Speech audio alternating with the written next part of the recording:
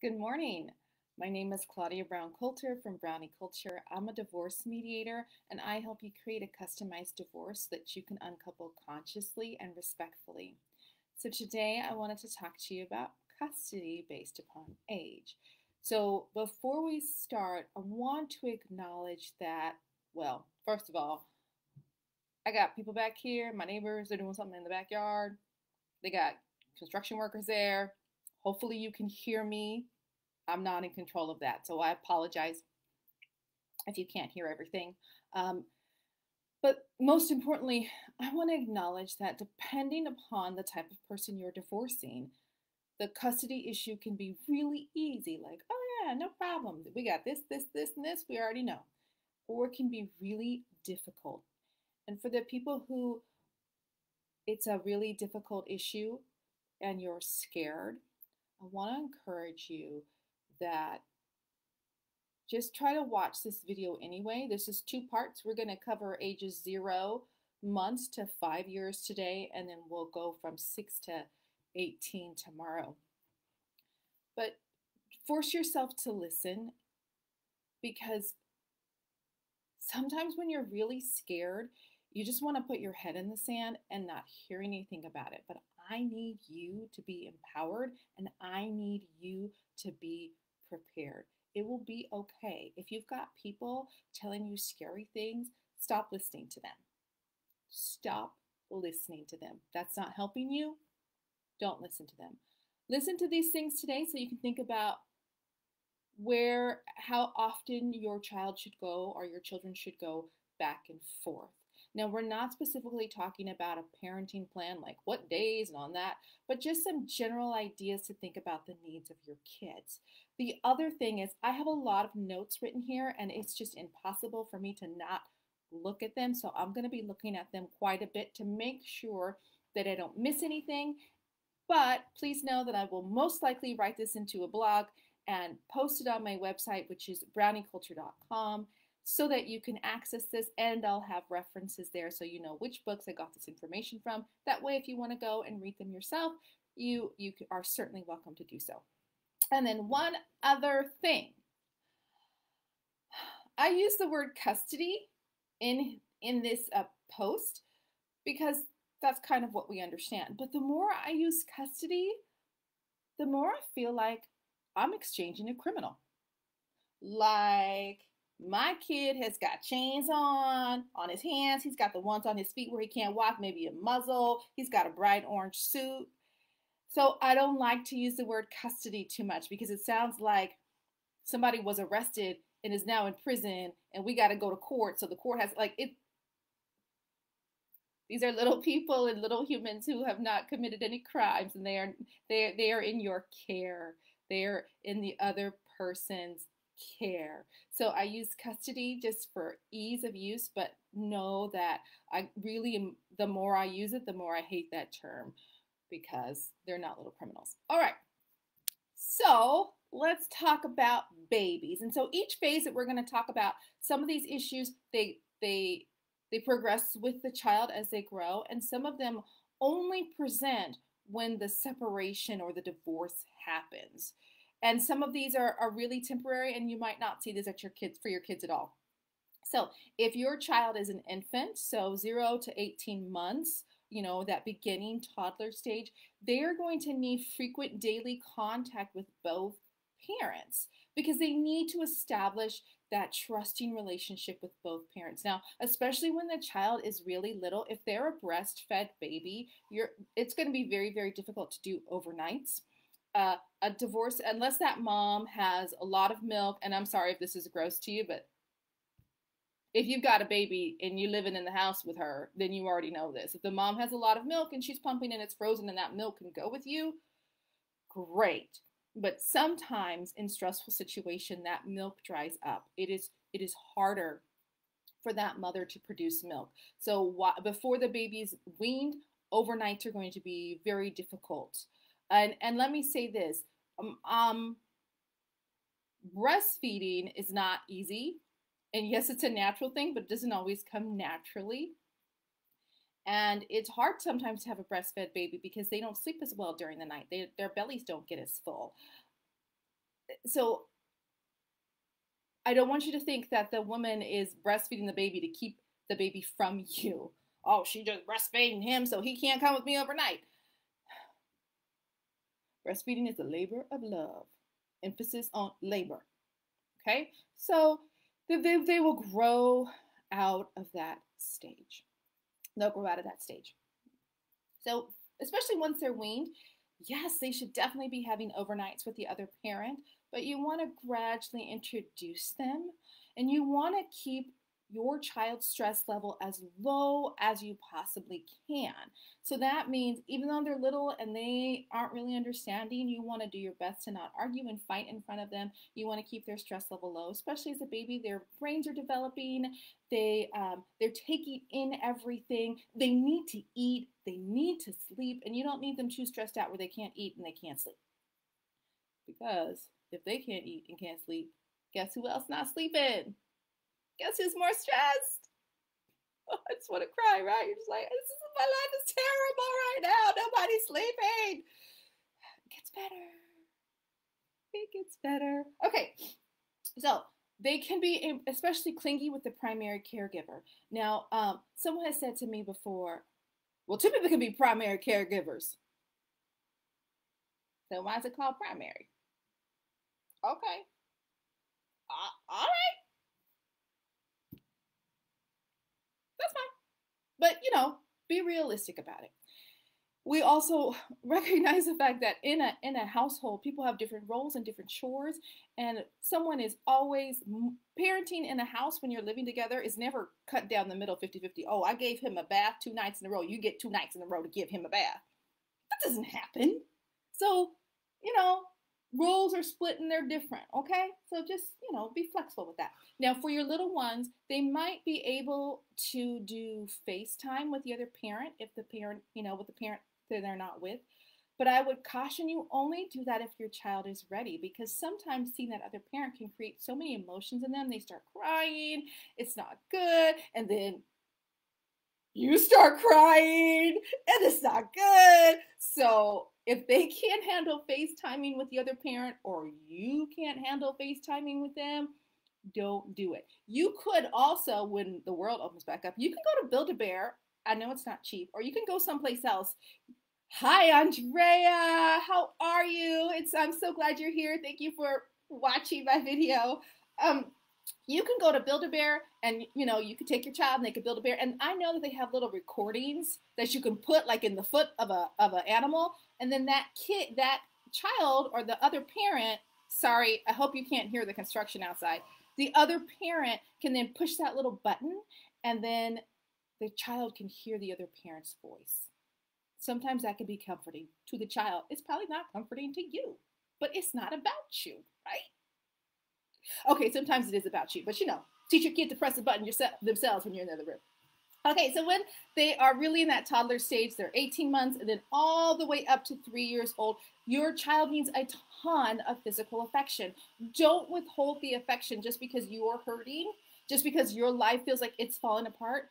Give them lots of hugs. It'll make you feel better. Give them lots of kisses. Reassure them. You want your child to be curious and encourage that curiosity. You don't want them to be overstimulated, because once again, if they're overstimulated, they're not going to eat, they're not going to sleep, and your life's going to be terrible. And you also you might want to, but I would like to encourage you not to. Don't overstimulate your child and then send them to the other parent and then just make that other parent's life awful. So sometimes overstimulation can just be like tons of people at the house, tons of things to do. You want to minimize that. Hey, you know what? I forgot to mention something earlier, especially with the babies. If there's a familiar toy that they have with you, have the other parent get that toy too. If the other parent doesn't get that toy, you have to think, okay, well, is this about me or is this about my kid? How much was this toy? $5? Buy an X-section toy, put it in the diaper bag, send it on their way, because that's comfort for your child. Okay, at this age, they may think if you're gone, they may think you've disappeared. They may think that you've abandoned them. So I want you to reassure them that you haven't gone anywhere, that you are still there. That's where a FaceTime comes in nicely, or a Build-A-Bear toy where you can push the foot and you can be talking to your child at their parents' house. At this age, they need frequent exchanges. Now, here's my caution for this age. Even though your children at this age are developing their language and they can talk, they don't always do a good job of expressing themselves. So listen to me when I say, don't forget to feed them. Don't forget to feed them. If you pick them up like at 4 o'clock, one parent may have given them a snack, but don't turn around to your kid at 7 o'clock and be like, oh, you hungry? Yes, they are hungry. And even though they know how to say hungry, maybe they're not comfortable expressing it. Maybe there were a whole bunch of adults around and they couldn't tell you. Maybe you're not as in tune to their cries and whines and things like that the other parent is. Maybe you're not hungry, but they are. So don't forget. And hey, if you're not the primary caregiver and you forget to feed the kid, okay, don't tell the other parent. And just learn, do better. Learn, you'll get the hang of it. You will get the hang of it. And remember that your child needs you too. Okay, they need both parents. They need you. So if you forget to feed them, everybody makes mistakes, feed them. Okay, that's your reminder. All right, ages 3 to 5. They are very, very aware of what is going on.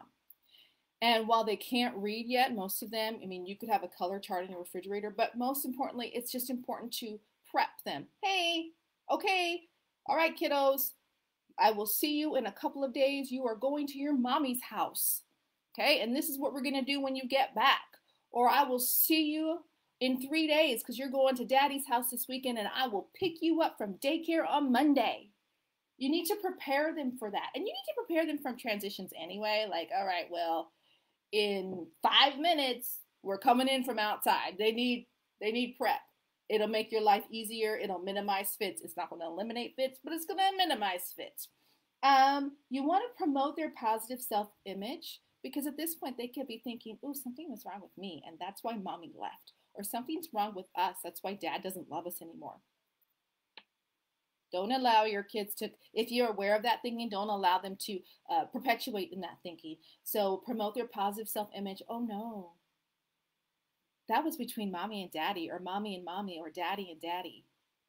We love you. We will always love you. Just because we're getting a divorce, we could never divorce you. Now, at this age, they may feel like, let's run a parent trap. Even though they're not sophisticated enough, you need to gently let them know we're not getting back together. We're not getting married. We're not doing this. And just be gentle and then move on. Okay? Just you don't have to have a lecture. They're not old enough to understand everything. Just be gentle. What's really important at this age, and sometimes it's really hard, especially if you're going through a divorce, you don't see your kids as much. You just want to love them. I just want to love you. Love you. I'm putting this in quotes. Okay? On purpose. Because we love our kids, yes, by affection and giving them things and taking care of them, but we also love them by setting limits. Why do I feel like I'm preaching? I'm sorry. I'm not trying to lecture you at all. Sometimes we need help with this. Sometimes you need outside people to be like, why you let your kid talk to you like that? Why do you? No, that's not okay. You have to be teachable and humble enough to be like, ooh, you're right. So you want to remember to set limits with your children. It's loving. Who cares if they hate you? They're 3, they're 4, they're 5. Who cares? You love them by setting limits. No, that's not okay. There is a timeout coming. This is not acceptable. I had a really good thought, and it's gone. Oh well. If you're already separated and they're this age, then they're used to this. Yes, Andrea. Yes. Setting limits is good. Andrea's got 3 fabulous children. I have not met her husband yet, but her kids are amazing. And she's an amazing teacher. And so, yes, setting limits is really good. And I will tell you, even if you're a teacher, sometimes, and you could set limits with your classroom kids, sometimes it's really hard to set limits with your own kids. It's better for you. It's better for them. If they're in this age range from 3 to 5 and you're separating, you're divorcing at this time, they may regress. Their toilet training may regress. They may no longer sleep through the night. They may revert to more babyish talking. They may not be as risky eaters or adventurous eaters. So you're going to need to extend grace. So you extend grace and you still set limits. Please be on time for your pickups and exchanges. So you don't ever want your kid to say to the daycare provider, how come mommy only picks me up she always picks me up when it's dark, but daddy picks me up when it's daylight? Go get your kid. You ain't got that much time with them anymore. Go get them. Or how come mommy's always on time, but daddy's always late? Right? You want to be, it helps them. It helps them. So be on time and cherish that time that you have with them. And just as a paradigm shift, especially for the person who's the primary caregiver, sometimes it's like, oh my God, why are you taking my kid away? This is my child. Well, it's their child too. But I want you to think about all of those parents right now, or that you know, whose kids are going off to college and they are a mess because and then the kids aren't as independent and they're a mess and they don't know what to do and they're crying. And what am I going to do about my baby's gone? Well, look, you're going through it now, right? I'm sorry, I'm not going to apologize for that. I am a Pollyanna. I grew up on that movie. Thank you, Haley Mills. So you can kind of spin this for your own mind to go, well, they're getting used to going someplace else. They're not as dependent upon me. It's good for them. It'll help me when they move out and go to college. It's a good thing, and I'm getting a head start on that. They need to see their primary caregiver every 3 to 4 days. So this is not the age to be like, okay, you see your dad in a week, or you'll see your mom in a week. No, or in 5 days. Every 3 to 4 days, they should be seeing their primary caregiver. And then my last thing that I want to say, and this is going long. If you stuck with me this long, Andrea, thank you. Thank you for watching. When your child, especially if you're the primary caregiver, if they go to the other person's house, they may be perfect. They may be on their best behavior. And then they come back and they're little demons. And you're like, what possessed you over there? I know he or she was doing some witchcraft over there. No, maybe, but probably not. So here's what happens. Sometimes kids are on their best behavior for the parent who left because they don't want them to leave them. Sometimes kids aren't sure how to express themselves. So maybe if you're the primary caregiver, they're more comfortable with you. So they're more likely to act out with you because it's you are a safe person for them to act out and act a fool. So you still set limits in that, but you continue to give them grace. So just be prepared for that. If they don't have a lot of choice, and you still want to give your kids choice even at this age, if they don't have a lot of choice, they don't have a lot of say in what happens in their lives, then they may come home and they may have some pent up energy. You know how like when you're at work and your boss doesn't listen to you and you just come like, oh my God, they might have some pent up energy and they got to run in the backyard. Don't take it personally, and don't think that your soon to be ex has contacted the devil and signed a contract with him and now your child is evil. No. And so it'll get better. Let me encourage you again. I know that custody and thinking about custody can be incredibly terrifying, but it doesn't have to be that way. All custody orders are temporary. You can always go back to the mediator and change them based on your child's needs. If you are worried about making a mistake, take some time to sleep on it. If you are a religious person or have religious roots, this is really a good time to get back in touch with your religion, no matter what it is. Even if you're an atheist and you don't have religion or you don't believe in God, I'm sure that you do something. And if you are that person, I'd love to hear what you do to kind of quiet and center yourself. This is the time to shut out those outside voices and center yourself and get in touch with yourself and go, what do I know is best for my kids? You're not going to go wrong. You're not going to go wrong. You need to err on what is best for your kids. So once again, my gosh, I just rambled. I just talked and talked and talked. Thank you for listening this whole time. I'm Claudia Brown Coulter from Brownie Culture. I know that divorce can be scary. It can be, and sometimes it is. Part of my job here and why I'm here on these live videos is to help you to be calm and to make sure that you are empowered.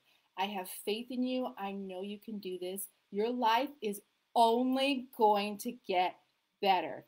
And if you make decisions in the best interest of your children, their lives are only going to be better for it. Hey, you guys, have a great day. Join me tomorrow. I'll be talking about ages 6 to 18. Thank you for watching. I hope I'll see you tomorrow. Have a great day. Andrea, have a great day.